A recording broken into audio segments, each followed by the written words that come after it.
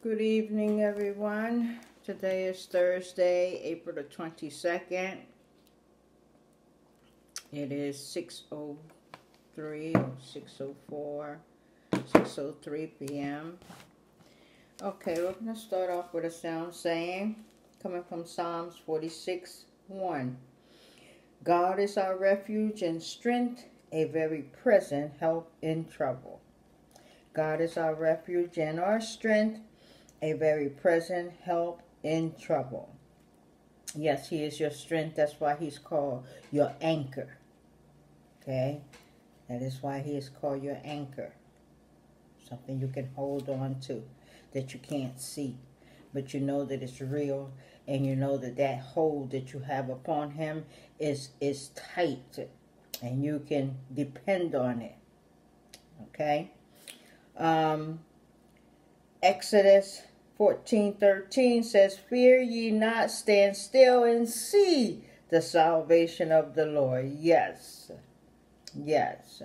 When you have done all you can do, the next step is to what? Stand still and watch God. Be God. Just stand still. All right? Fear not while you're standing still. Right? Be courageous while you are standing still, and because God has no need for your help. Okay? He can take care of all matters without our help. Okay? And regardless of how harsh the instructions God gives you, you must follow them to the letter. Regardless of what other people think about what you have done, you must follow God's word to the letter. Okay? Because it's not people you need to please in this world. It is God himself. And if he gives you a set of instruction, regardless of how harsh it may seem, do it to the letter. Don't be like Saul. Okay? He gave Saul simple instructions. He told Saul why he wanted him to destroy the Amalekites. He said, women, children, infants, sucklings, beasts, all of it. Destroy it. Okay? Was it harsh? Of course. But so was the treatment that the Amalekites gave the people of God as they were passing by them. Okay? That was harsh as well. And God, he forgets nothing. All right? He sleeps not and he forgets nothing. All right? Remember that. Fear ye not, stand still and see the salvation of the Lord. Period. All right. Oh, what did I do with it, Father? I think I did tamper with my... All right, well, just put it right here. With my tablet, I think I do have a little bit more running time.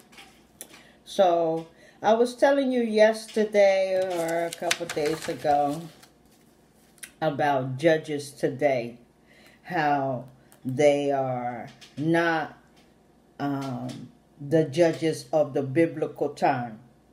They operate totally different, and in doing so, the laws of God are not a part of their training. Okay, what is a judge? A judge is an official authorized to hear and to decide cases of law. That's one judge in the biblical time.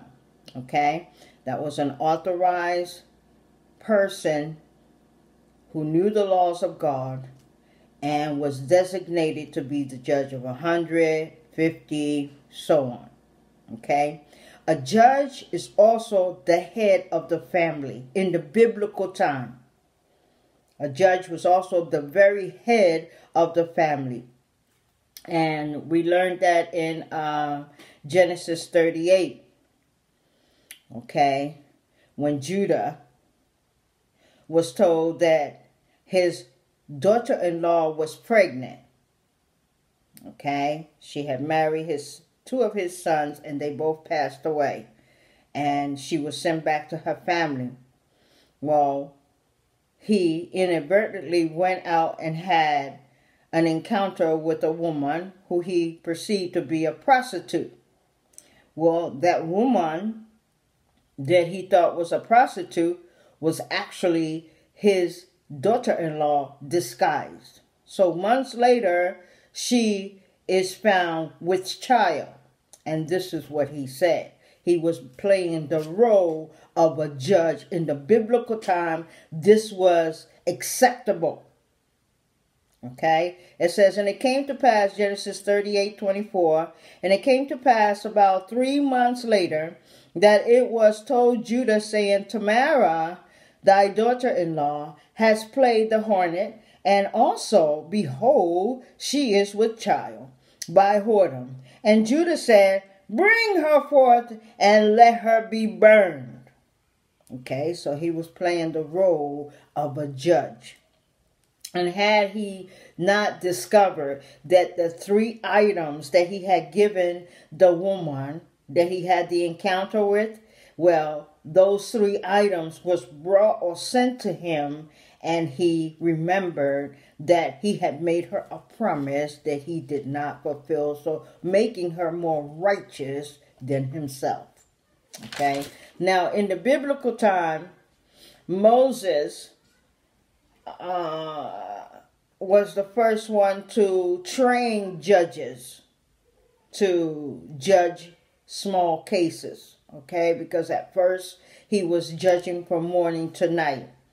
All right, but his father-in-law came and saw this thing going on and gave him some good advice. It was, now in the biblical time, you could talk to your sons or your daughters, give them advice, and they would heed to it.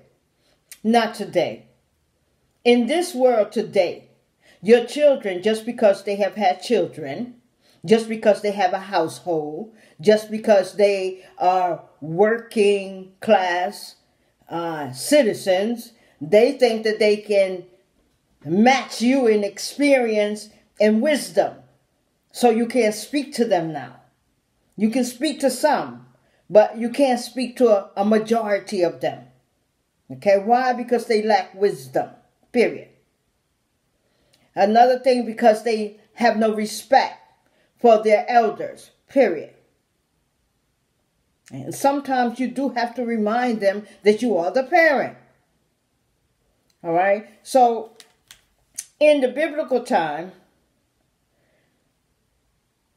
he was told by his father-in-law how to systematically change things so that it would not be so heavy upon him.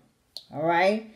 And in Exodus 18:13, it says, and it came to pass on the morning that Moses sat to judge the people, and the people stood by Moses from the morning unto the evening. He did this all day long. Okay, Exodus 18:21, moreover, thou should provide, I skipped a few, out of all the people, able men. Okay, first qualification, such as fear God, number 1. Men of truth, number 2. Hating covetry, number 3. And place such over them to be rulers of hundreds, rulers of 50s, and rulers of 10.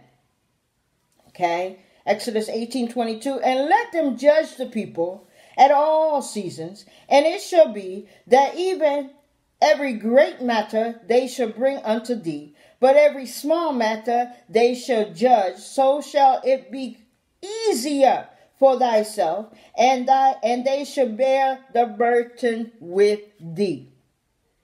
Okay, so in the biblical time, the most important thing about a judge was that he needed to fear God, period. In today's world, he don't even need to know God. Okay, and this is why you have such a